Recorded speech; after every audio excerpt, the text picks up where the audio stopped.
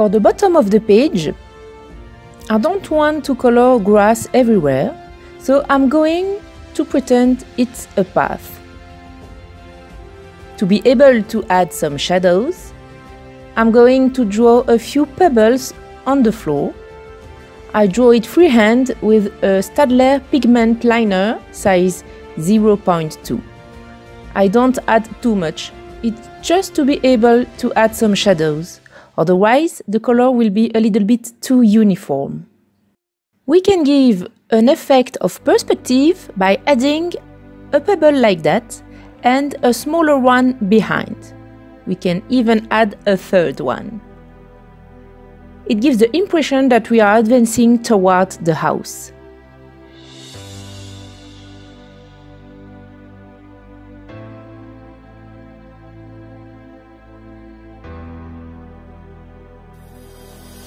I apply a first layer with Naples yellow.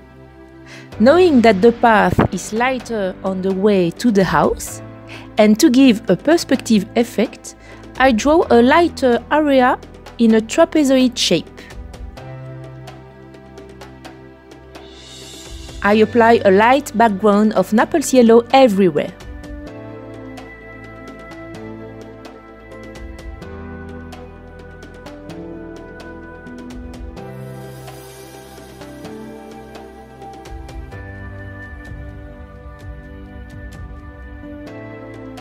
And then I darken the edge of the path with terracotta. And also a little bit in there too, to make some unevenness.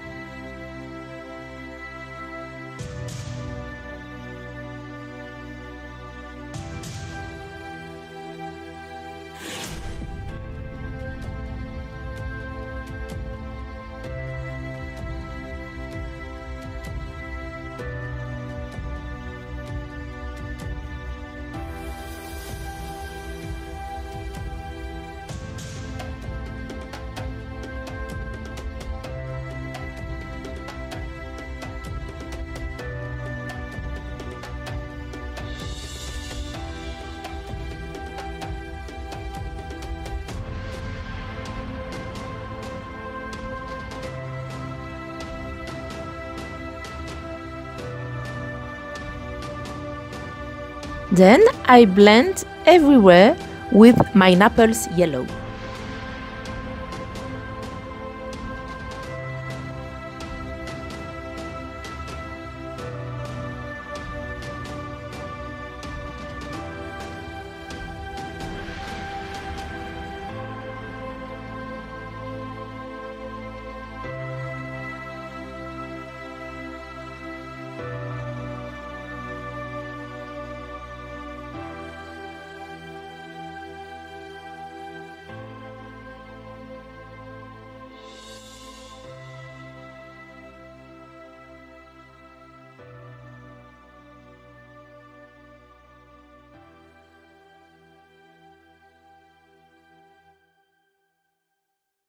I replay the sequence to equalize, and then I'll add some shadows with a darker color.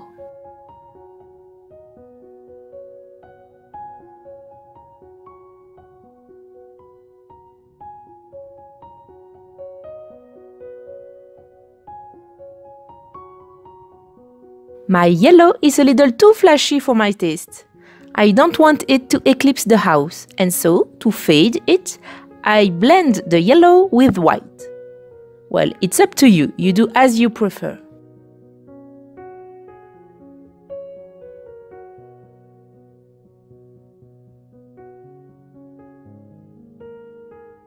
The shadows are always very important.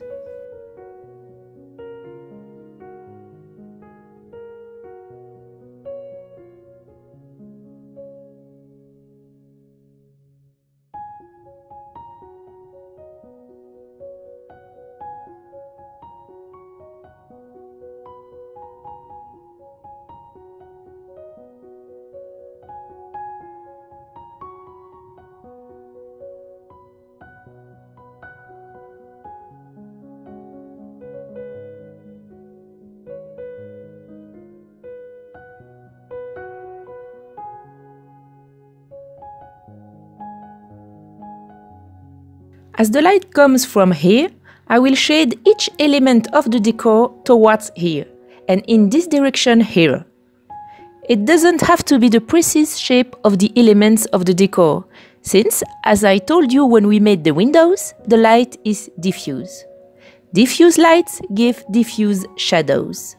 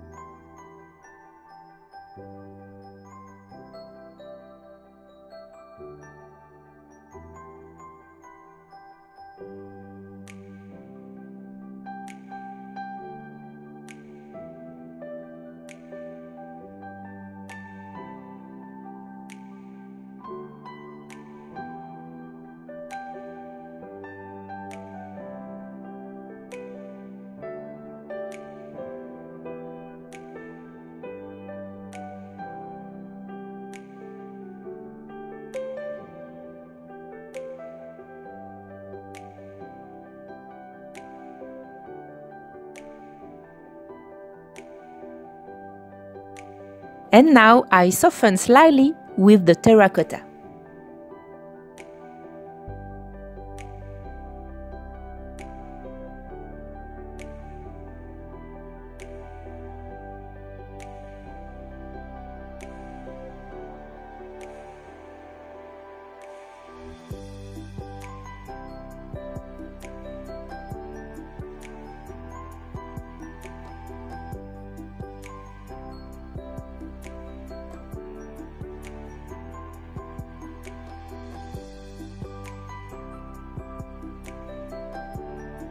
For my little stones, you know my color sequence. I show it here for you as a reminder.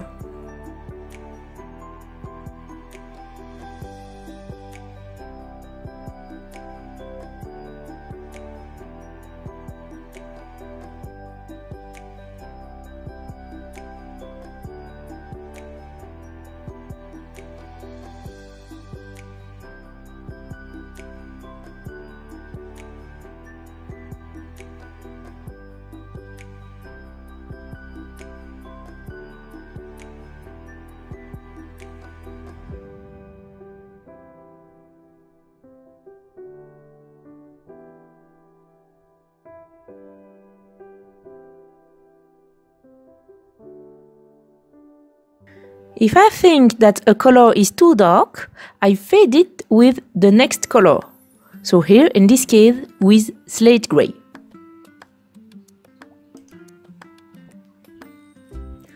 To polish it up and give my path a little more realistic look, I'm going to use the Staedtler 3+ Fine Liner. I have a box of 42 colors, which is more than enough for what I want to do. And I will take here in the box 3 colors close to the color of the ground. On the 3+ Fine Liner, it's difficult to see, but we have a number which is engraved in it. So if you want to use the same number, here I use the number 48,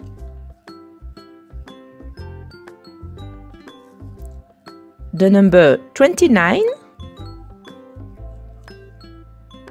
and the number 76. Here I see that you can see this number better. I will try to zoom in to show it to you. Here you see above the thumbnail the number of the color. Quite simply, I just add little dots here and there, mainly in the shadows, but also a little in the other areas. The 3+ Fine Liner have a lighter effect when they are dry. So when you add the little dots, don't worry if they are a little bit too dark. They will lighten as they dry.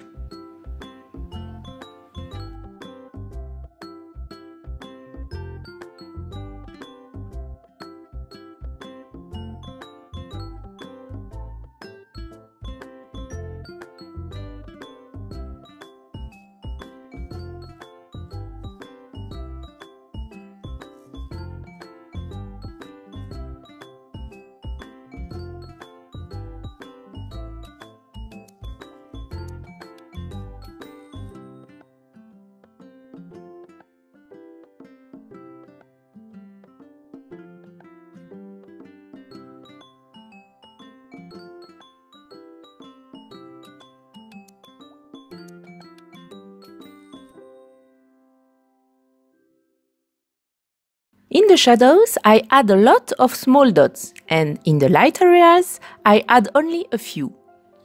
You can use this technique if you want to color sand. Of course, for the sand, you'll have to use lighter color than these ones. But this technique gives a very good look with the sand. Here, I take my second color and I'm going to add a little bit in the same places.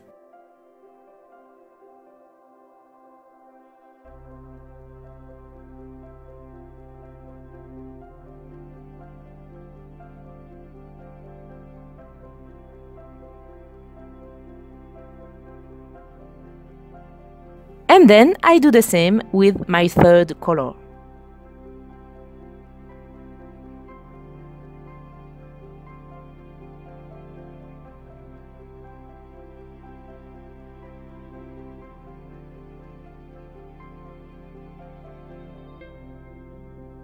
I add a fourth color, a little bit lighter. So here it's the number 007. And I add it here where my path is too light to add dark colors.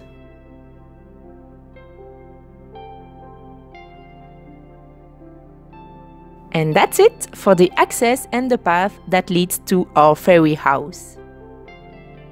You are probably wondering why I haven't colored the roof yet. Well, it's because I intend to make luminous balls in the sky, and probably I'll want them to be reflected on the roof. So I have to add the bright balls first. I'll add them with ivory. It's a color from Faber Castell, and it's a color that really allows a lot of things, and that doesn't exist in Prismacolor. In particular, it allows to make a bright halo in the dark. We can add a little bit of yellow in the center, but it's not always necessary. And so we will see when we'll have finished the background if it's necessary to add a little bit of yellow inside my light balls.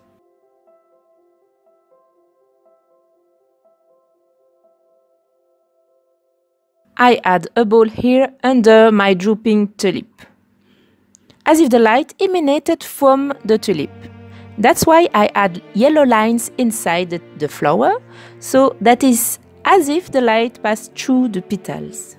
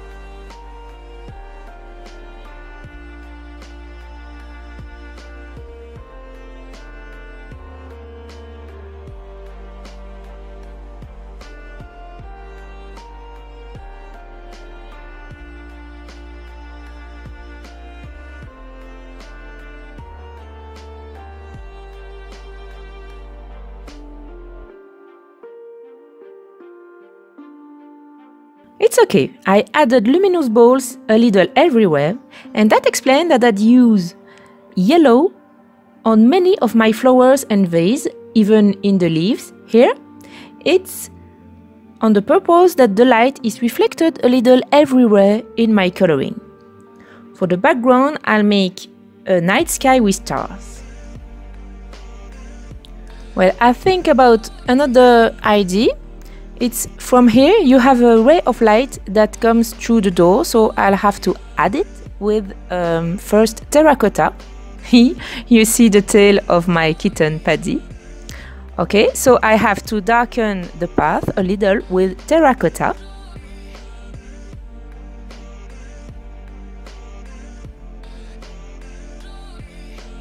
And then I take the electric eraser and I trace a ray of light to have...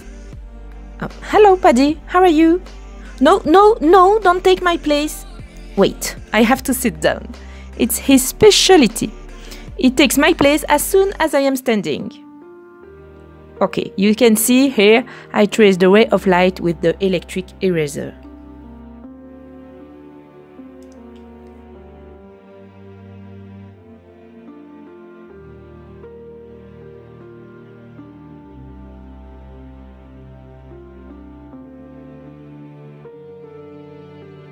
Now it's my second kitten, Plume, which comes to make shadows on my page. My two kittens are in the office and they both want to color with me.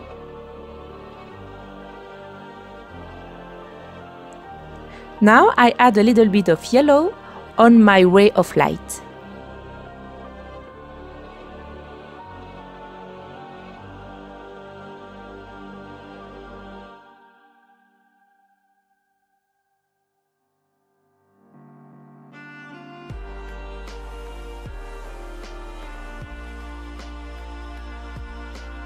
Paddy is in his box. Good boy. Well, it's a shoebox. It becomes a little too small for him. I think I'll have to buy boots to have a bigger box. Especially since the kittens, they like to go inside together. Both of them. Well, it becomes difficult, but they still manage it, even if it's difficult.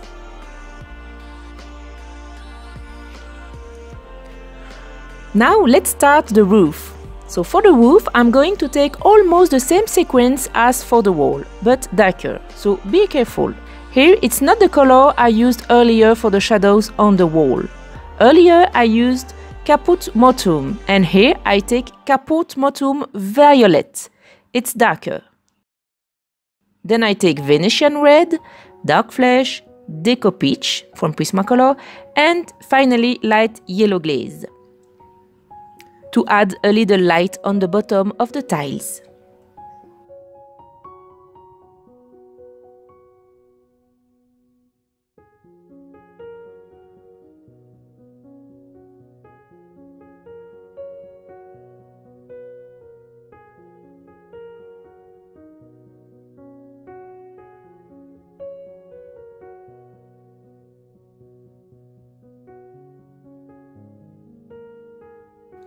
Something important to say when you get to the end of a coloring page, and that's what I said to myself when I made the plants here and the flowers, is that when you get to the end, you shouldn't keep adding colors.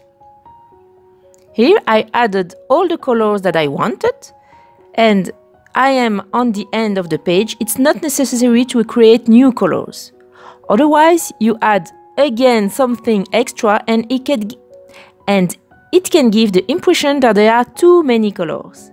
And when there are too many colors, finally, the eye does not know where to watch. It's too much. And you no longer have the highlighting on certain elements of the page. Here, the front of the house is the most important element of my page.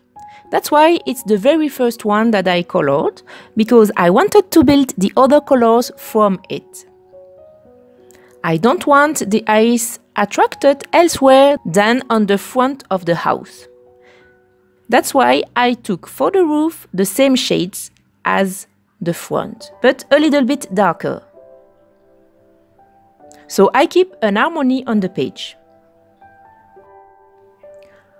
I didn't use a lot of blue on my coloring page. It's because I'm going to make the sky blue, a night blue, and I don't want too much blue on my page. That's why I didn't use a lot of blue on the page, even if blue is my favorite color.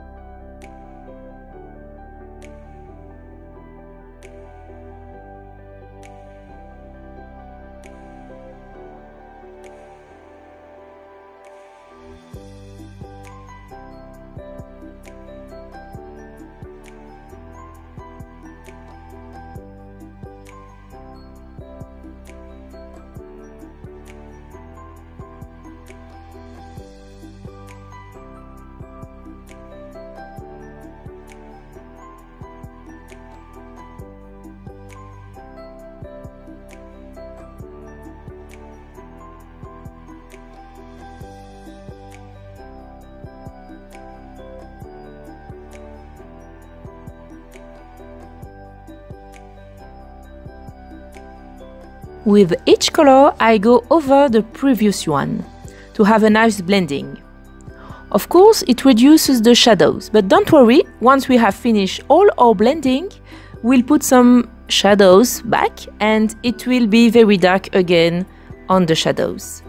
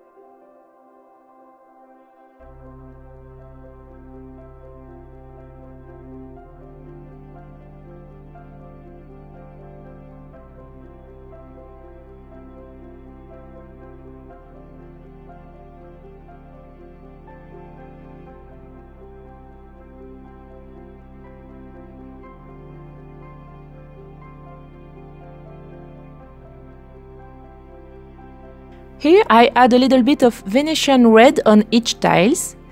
It's because the grain of my paper is not completely filled and I want it to be completely filled. So I add a little bit of Venetian red and I think it gives a nice effect because then my tiles becomes a little bit redder, a little bit more red.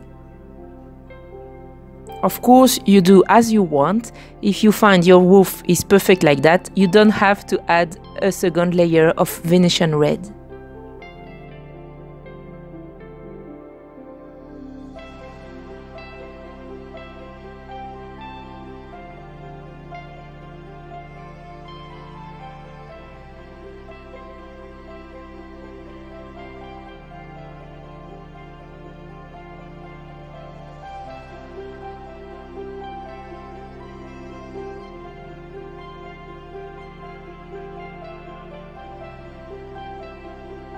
Now it's time to accentuate the shadows. This is very important to do at the end, so I don't think it's an option. I think it's very important to do it now, because accentuating the shadows it's what it gives the 3D effect to your page. It gives the impression that the drawing pops out of the page to come to meet you, and that's precisely the impression that I want to give when I color a page. So I really do all what is needed to accentuate the shadows.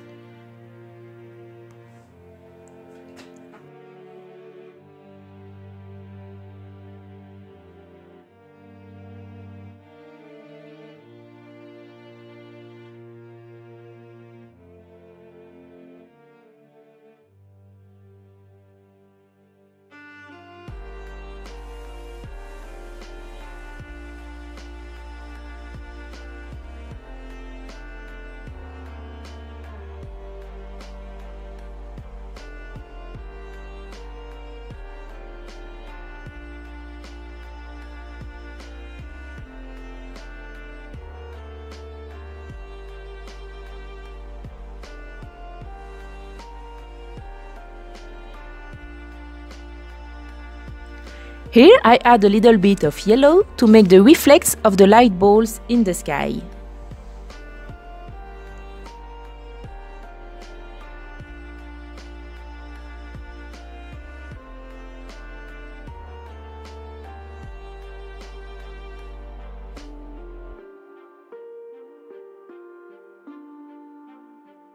And here I add a little bit of yellow to make the reflection of the window.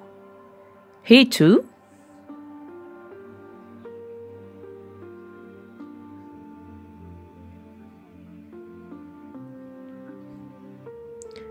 And here also. You don't have to add a lot of yellow, but it's important that the light is reflected on the elements that are around. That's what will give the realistic look of your light.